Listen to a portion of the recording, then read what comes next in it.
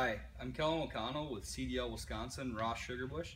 Today we're going to do a short video on how to install an 8-inch membrane into an 8-inch CDL column. We're going to need a few different tools to do this.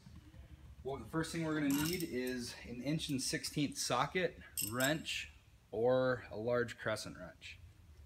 We're also going to need a 3/16 Allen wrench. We have a T-handle here. We're going to need a flathead screwdriver and a rubber mallet. Finally, we're going to need some grease, Dow 111 grease. So the first thing we're going to do is we're going to take our U-cup. Our U-cup is a grooved O-ring basically that has a V channel on one side and is flat on the other side. On CDL RO machines, a lot of membranes will have a directional flow arrow drawn on them.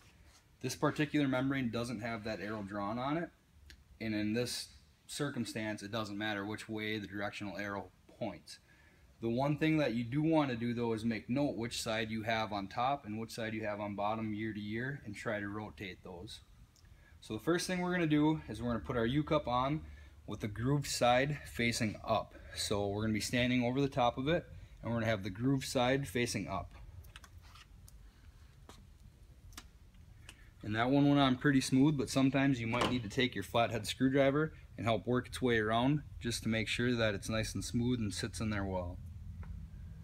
Once we get our U-cup onto the membrane, we're going to use our Dow 111 grease to lubricate the U-cup.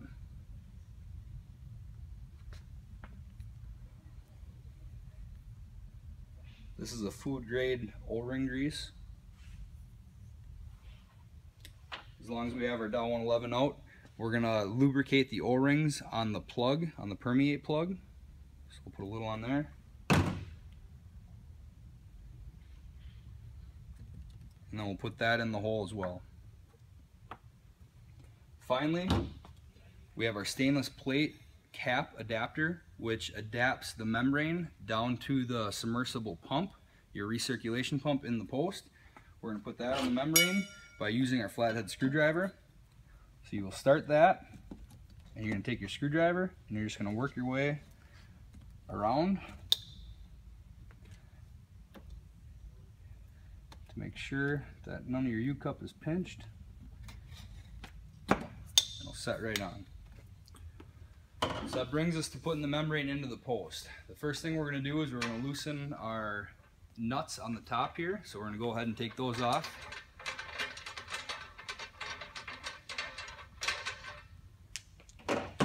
And then we're going to remove the cap. So the cap has an O-ring that sits in here, so you might need your rubber mallet to tap that out.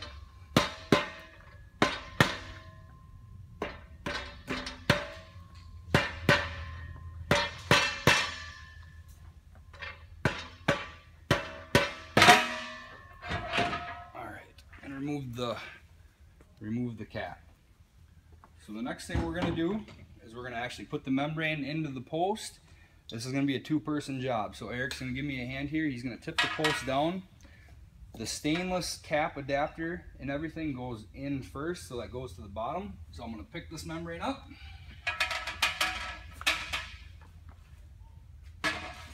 Put it down into the post. And then once I do that, I'm going to take it, just kind of push on it, turn it a little bit, make sure that that stainless cap didn't fall off when we were putting it in the post. You're not going to feel it seat necessarily, but you'll definitely know if it's binding. So once we get the membrane into the post, the next thing we want to do is put the cap back on. To do this, there's going to be another plate, stainless plate here with some Allen head screws. You can see here, that's pretty close to this big flat plate on the top. What you want to do is you want to loosen these screws up a little ways. So I'm going to take my Allen wrench and loosen these up a little bit.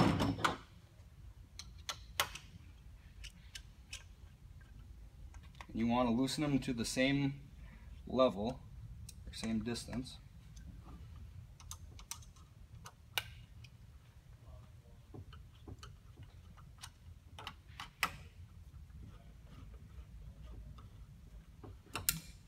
Turn it over, take your rubber mallet, and just give it a tap. that then pushed this out. So there's a little bit of a gap there. So now we're going to set this plate back into the membrane. This adapting piece is going to sit in the center. Line up our rods.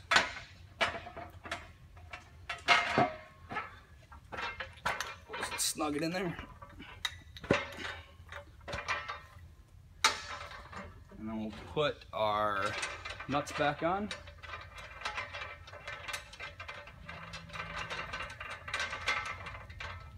We're going to use our 1 1/16" socket, and we're just going to snug them up. You don't need to crank on these, you don't need to torque them, because there's that O-ring that seals it. So just snug them up.